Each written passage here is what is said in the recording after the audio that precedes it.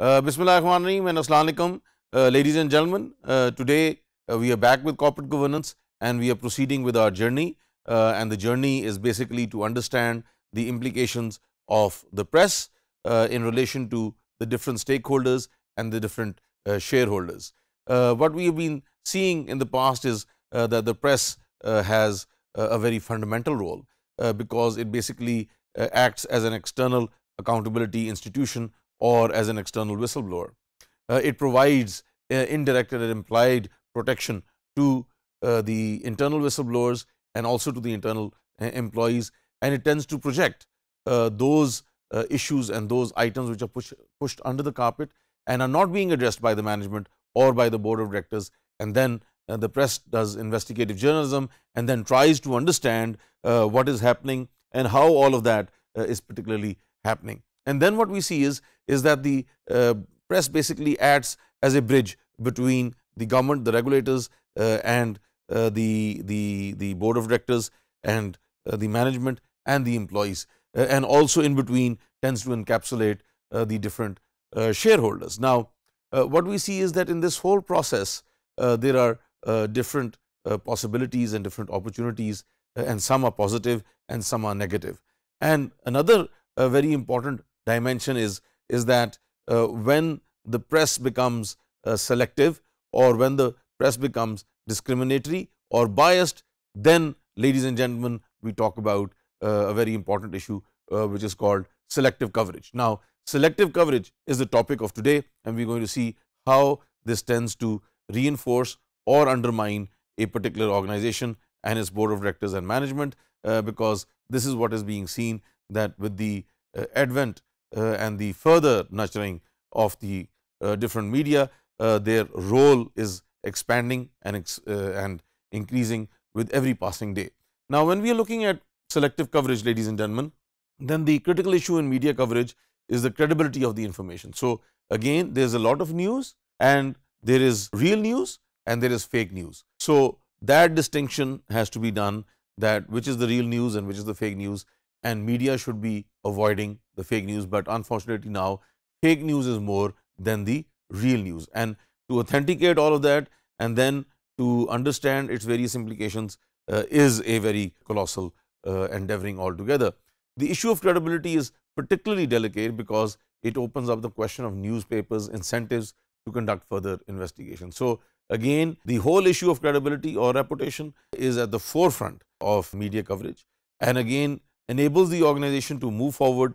through investigative journalism or tend to backtrack. And then it is very important that whatever information which is being shared on any of the media coverages, it has to be authenticated by some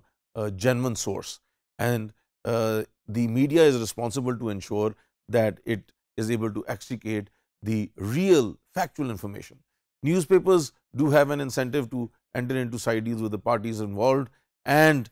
be paid for not to reveal damaging information. So, this is also done, that sometimes newspapers tend to blackmail institutions and they extricate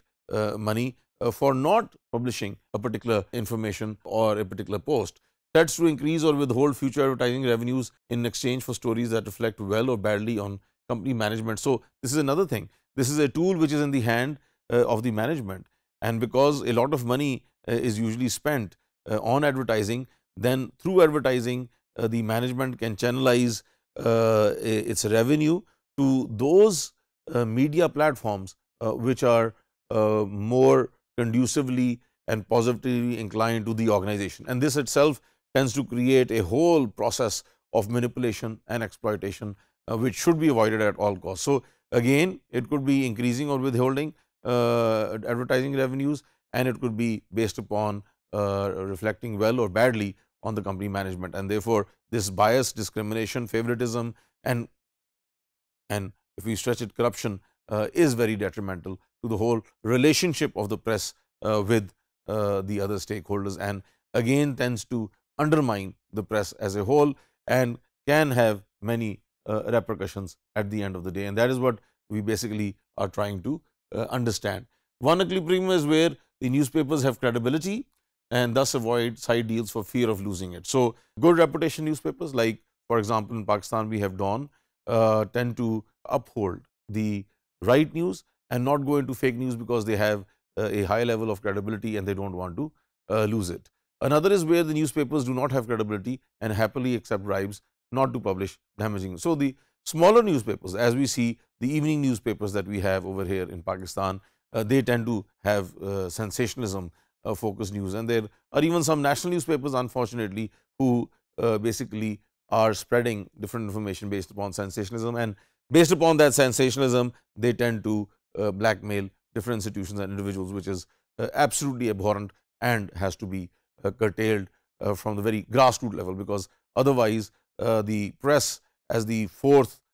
pillar of state would be compromised, and that would have many negative repercussions, because then the elite would further exploit and move forward in whatever they are doing. The factors which determine which equilibrium prevails are the competitive environment in which the newspapers operate, the ownership structure of the media, and libel laws. So we see that these 3 points are very, very important. And when we talk about libel laws, then in Pakistan we don't have the tort law being practiced as per se, but now with the passage of time and the globalization, even the law of tort or the law of damages is being practiced in Pakistan. We also have under the Pakistan Penal Code section 499 to 501, which basically deals with libel issues, and then besides that a person can also institute a case of damages against the press or against the reporter or against anyone who is damaging and bringing to disrepute an individual's or a organizational credibility or reputation.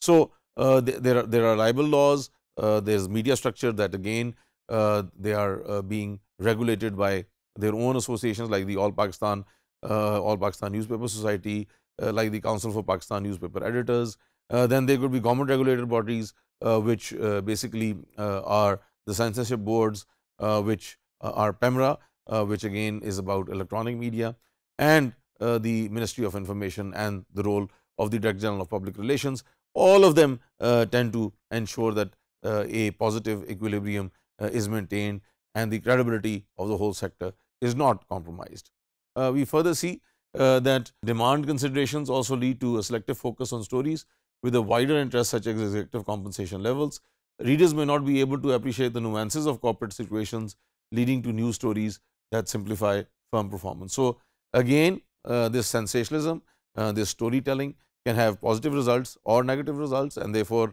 it is very, very important for the betterment of the whole media sector and also the sanctity of the reporting organization, that everything is factual and they should not be moving on to sensationalism just to get a quick buck or to get millions of reviews in a very short time. And that is again very sad that such things are being practiced and people are being exploited out of all of this. So this is extremely important. The demand for corporate governance news might depend on the structure of the corporate ownership, and the media selectively reduces the cost of acquiring and verifying information. So again, what we are seeing is that through the media, the acquisition of information and verifying it has gone down because everything is now digital and electronic. And then secondly, what we see is that the structure of the corporate ownership also depends upon that, and their interface with the management and the rest of the employees and the shareholders is dependent upon what the media is basically projecting. This information is crucial in shaping the reputation of the key players who determine corporate policy. Only concerns about the public image would explain the responsiveness of corporate directors to environmental issues. So nowadays what we see, ladies and gentlemen, is that environment is a major issue, and damaging the environment is actually encapsulated as corruption, and therefore there is a great need to control all of the environmental factors and also the environmental fallout within the organizations. And basically we see that the media plays a very critical role over here, because if they tend to find out through videos, through pictures, through interface or through disclosure, then all of that becomes public, and that can have immense consequences for any organization. The more diffuse the press is in a country, the more companies are responsive both to environmental issues and to minority shareholder concerns. So again, what we see is that if the press is widespread and is well entrenched and is basically diffused, then as a consequent what we see is that the corporate response towards environmental issues and minority shareholder concerns tends to increase, and then vice versa, if it tends to decrease, then all of it tends to slide down. So therefore, keeping a balance and harmony in all of this is extremely important. And when we are talking about selective press, then we should ensure that it should be more tinged towards the positive side rather than the negative side, and no one should be damaged or lose credibility or reputation just based upon hearsay. And there has to be authentication of all the information which is coming in, and the press has to decide to move towards what is the truth and how it is being represented in the best possible way without compromising any of the stakeholders or the shareholders. Thank you so much.